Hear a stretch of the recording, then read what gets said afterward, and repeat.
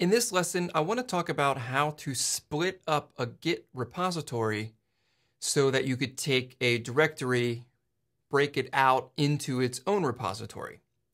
So the thinking here is, let's say you're working on an application and you decide that this certain part of the application actually needs to stand on its own. Maybe it's a library that you developed, or it's some sort of module, or maybe your application has grown so big that you realize that we actually need to modularize this a bit and maybe set up a series of services so that the different pieces can talk to each other.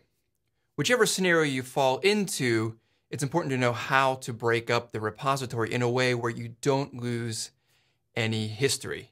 So let's look at that here. I have a sample repository here called Popcorn.js, which is a popular JavaScript library. And I'm just going to use this as an example, but what I want to do is I want to go into plugins here, and I want to split out this mustache plugin into its own repository so I can work on that independent of the entire Popcorn project. So let's go through the steps of what we have to do. It's going to basically take 4 steps to do this. First, we're going to split the directory out from the repository and save the history as a new branch. And then we're going to take that branch and push it into a new repository that we create. This will be kind of a placeholder repository.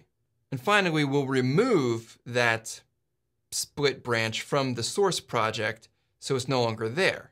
And after that, we have a couple options of what we want to do. So the command we're going to start with is Git Subtree Split. So let me back out to the top here, and we're going to type Git Subtree Split. Now, Git Subtree is a great way of pulling in an external repository and kind of having it sit as part of your project. And what a lot of people do is they squash it down to a single commit and pull those files in. But it comes with an extra command called split, which we can use to split out a directory that we could later subtree. But the cool thing is we don't have to. Now, if you look online, you might find other ways of splitting out a directory, but this is by far the simplest, and it doesn't require us to commit to using the subtree. So we need to specify where we want to split. In our case, we want to split at plugins, mustache. And then we're going to split this out into a new branch. Now that might sound kind of weird. Like, why don't we just, archive this out to a new directory or something like that? We're trying to preserve history, and we're trying to do it in sort of baby steps where we're slowly moving it out and then moving it further out and then finally bring it into a new repository. So in this case, we're just going to split this out into a branch. Then we'll use this branch we're creating, which is what this -b is, and then the name of the branch. It will create that branch and then populate it. And then we're going to use that branch to populate our new repository. So there you go, it's counting up. And as soon as it runs through all of these revisions, we will then be able to have our new branch. And there we go, we created the branch mustache, and we are good to go. If I do git branch, you can see there is our branch. Now we need a way of getting this branch into a new repository. This is going to be another kind of holding place, just like this branch is, to get us there. So the next thing we need to do is create our new repository. So let's back out here. And I'm going to make a directory here called project mustache, let's call it. And we'll go into that directory. Now I want to create a local remote. And if you don't know how to do that, I did a free lesson on how to create a local remote. But I do it by first just creating a new repository here and making it bare. This means there's no working tree. I'm just going to use it as a place to push stuff to. In the case of this, I'm going to use it as a way to push that branch into here. And then I can pull from that and start my new repository somewhere else. Now I could also make this or use just a real remote, like up on GitHub or GitLab, but we're just going to do everything here locally. Let's always assume we're somewhere with no internet connection. How can we use the tools that just Git gives us right on our computers? And that's how we're going to do it. We'll do git init bare right inside of project mustache. So now we can migrate our split out directory from the branch in the source repository to our new repository. So let's back out again, and we're going to go back into popcorn.js.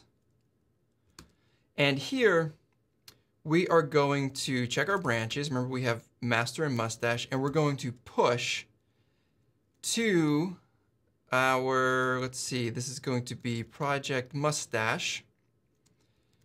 And this is going to be the mustache branch. And we're going to push that to project mustache. This is really considered our remote here. We're going to push to this our mustache branch and call it master. So the end result is that in this project mustache bare repository, there's going to be a master branch that is going to have the contents of the mustache branch and all of its history. Remember, this mustache branch is based off of that mustache directory. So there we go.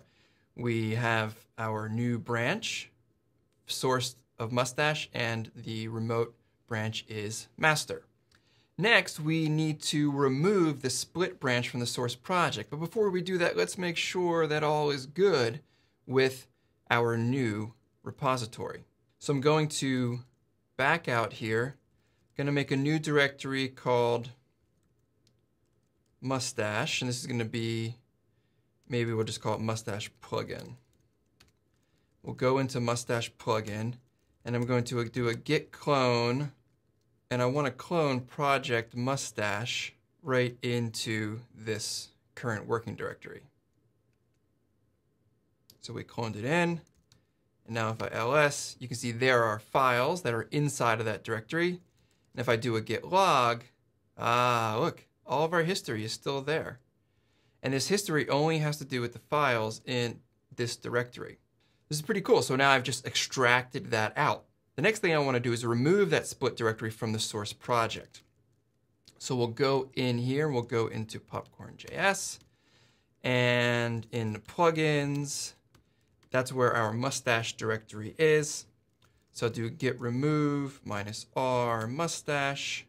And if we do a git status, we can see it there. We can do git commit and removed mustache plugin to be on its own as a separate repository.